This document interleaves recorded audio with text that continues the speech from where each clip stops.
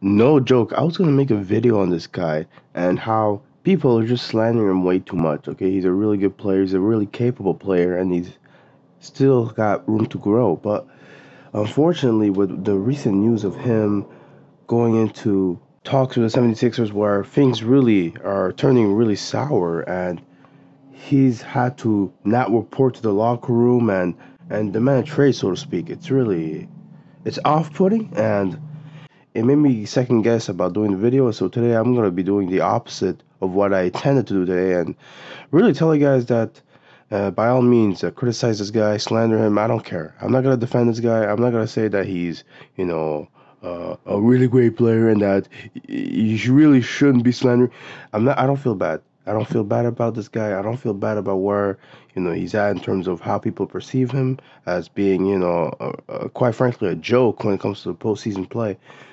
He really put it on himself, and a lot of this could have been avoided. Feeling slightly under the weather at the moment. That's why this video is coming to you at a very late time. Actually, it's early in the morning right now, but who's keeping track really? Unfortunately, we're in a situation where now Ben Simmons is acting like he's James Harden of last year, where he has the value, he has the stock in him to demand such a trade to occur, right? He's listing off teams that he wants to go to, right? Destinations in California that he wants to be in. I feel like that's just overbearing. I don't think he's self-aware of the situation he's in right now, and I don't think he's really in the position to demand such things. And it really is a perfect storm in terms of how Ben Simmons is being relentlessly criticized. You have videos of Ben Simmons surfacing during off seasons of him shooting threes, right? Years ago, you remember that big free hit during a preseason game, by the way, where everybody and their mothers jumped up and celebrated like he shot the game winner in the Game 7 series. Like this, it was insane. It was bonkers. And man, people were excited for Ben Simmons to finally show up with the shooting, and he didn't. He didn't show up, and it's just been the cycle of people expecting something out of him and him under delivering and underperforming when it really matters. And you have, Daryl Morey who, probably wants him to play again so that his stock value can go up so that he can trade him for a better player. They almost had a chance to get James Harden, if you remember last year.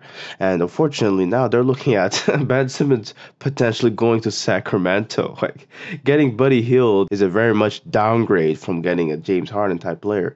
And it's unfortunate. It's really unfortunate. A lot of mistakes were made along the way from the Philadelphia 76ers perspective. And then you have Doc Rivers with his, I don't know if Ben Simmons has what it takes to be a championship point guard. And then you have Joel Embiid trolling and, saying comments that really are telling. And at the same time, wow, man, I didn't expect it to be this bad, man. So at this point, we're going to see a trade because I don't see Ben Simmons being in this team for very long. He could be for this team for a couple of games during the season, but I don't think he's going to play much, okay? Because if you see what happened to James Harden, similar things happened in terms of reporting to training camp. And then there was just that one game post conference where he's like, I don't think this team's gonna win at all. I don't want to be in this team basically. And he got traded like the next week, I think, or it was very soon after he got traded. And Ben Simmons is hoping for the same thing to occur, but I don't know if it will at that same rate. James Harden is a much better player, so he is really in the position to talk and demand such trades. And Ben Simmons, again, he's just not there, and he needs to understand that his stock value has gone very much down, and for it to go higher, he should put himself in a position to where he can play very good during the season.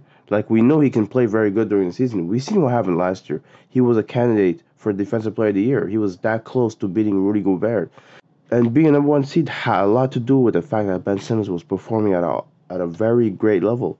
And we have to give credit to him for that. But unfortunately, he's not only making it worse for himself coming into the season right now, but he's making us all remember the horrific postseason he's had. And that just sucks.